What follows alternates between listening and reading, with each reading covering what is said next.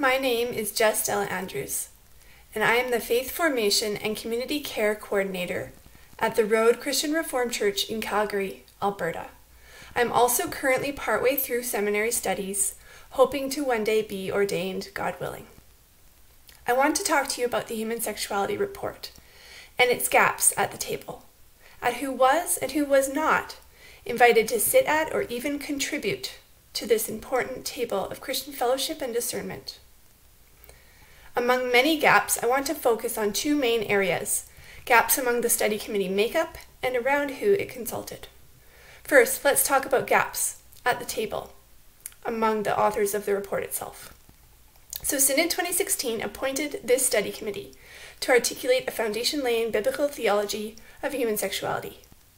Then, in a move uncharacteristic of CRC's typical penchant for honest, open, and educated dialogue, an exclusive boundary was enacted around appointment to this committee.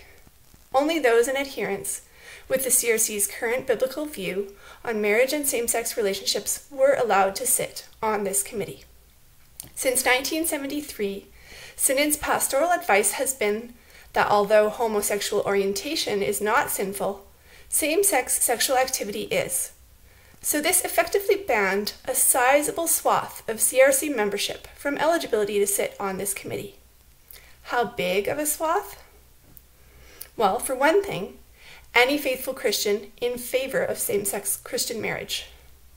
According to the 2014 survey by the Calvin College Center for Social Research, that would include 21% of CRC church members, 31% of students, and 14% of ministers.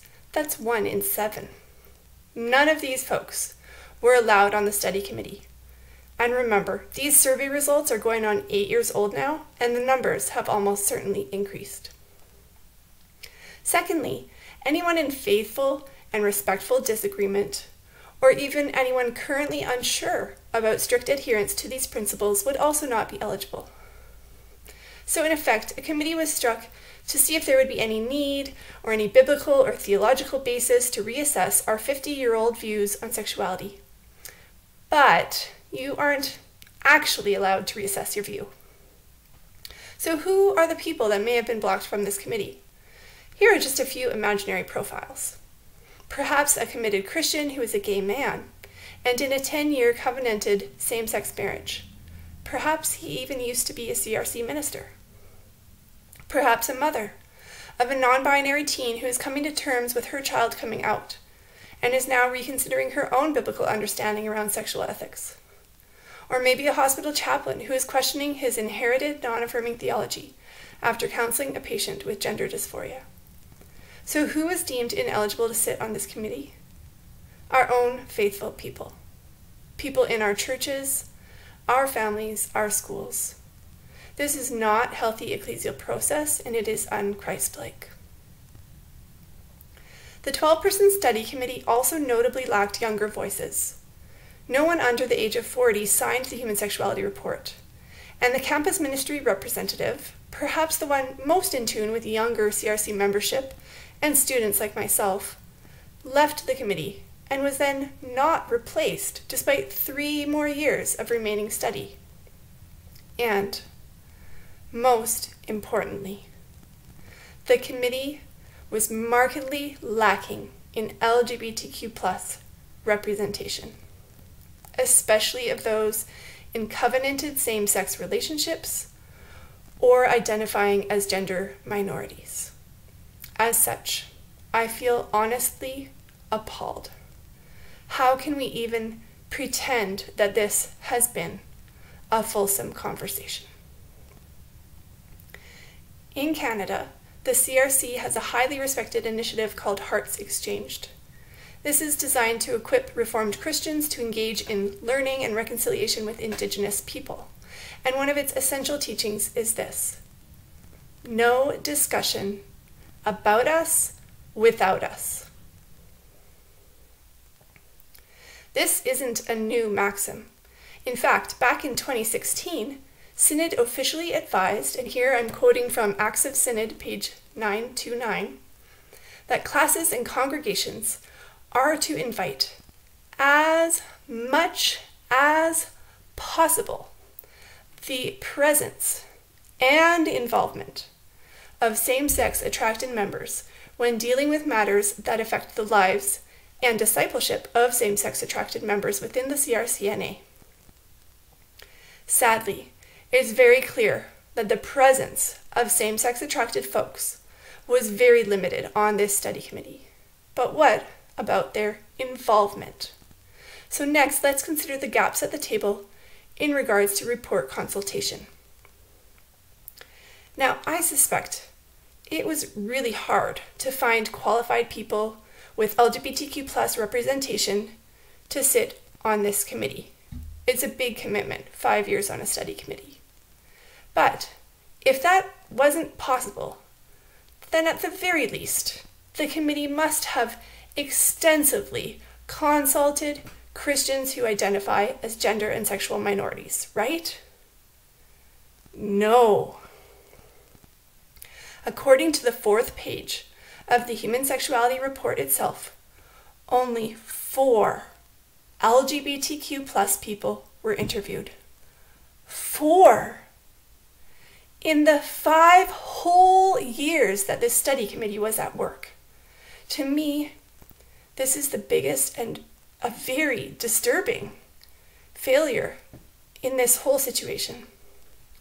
With all due respect to the study committee, and acknowledging that their task of writing this report must have been extremely weighty and strenuous, this pittance of direct consultation with the real people, with real lived experience, and real lives affected is so hurtful. It shows that you have not acted with the due honor nor respect to the weighty responsibility that we gave you.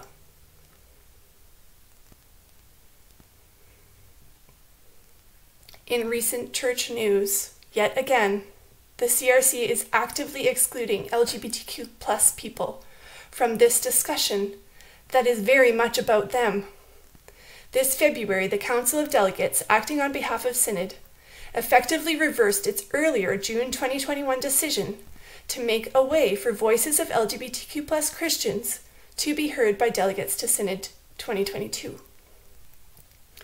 In contrast to inviting the presence and involvement of LGBTQ+ people as much as possible, the Council of Delegates rejected a proposal for listening sessions with videos of LGBTQ+ people sharing their stories in favor of a written appendix of stories. These voices have been marginalized and excluded for years. We have lamented this over and over and over at Synod. Giving them a chance to share by video is not offering an unfair advantage over the written medium of the Human Sexuality Report. Claiming that simply demonstrates a complete blindness to the discrimination experienced by LGBTQ+ Christians in our churches and is a form of ongoing bigotry. If each of us are made in God's image, like the Bible tells us, we are like the facets of a diamond that refract the light at different angles. We each have something to reveal or reflect about our Heavenly Father. And yet, even so, God will always remain an ineffable mystery to our limited human comprehension. May this understanding of our shared humanity, coupled with humility, be what guides our discernment. We are not God. We say we are trying our faithful best, but it is not our best if we are actively, intentionally excluding fellow siblings in Christ's body from his own table. No discussion about us without us. In closing, I want to say this to any people watching who identify as gender or sexual minorities. There is much I don't know and can't know, but I will cling to this most sacred biblical truth all my days. You are created in the image of God. Forgive us for trying to be God instead of human, that we would have the gall to name you as disordered when God has called you good.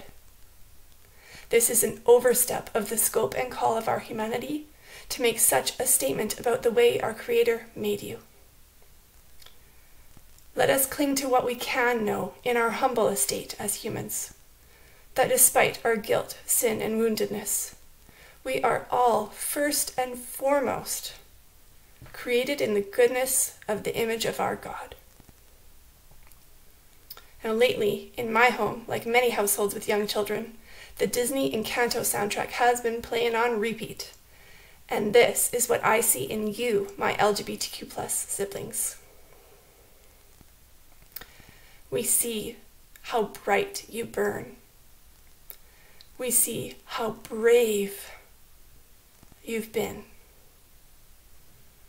Now see yourself in turn. You're the real gift. My dear church, what work of the Holy Spirit are we missing out on by failing to acknowledge the good gift of God in our LGBTQ+ siblings in Christ? For many LGBTQ+ in the CRC, it is too late for an invitation to the table. But for others, and for our children, it is never too late.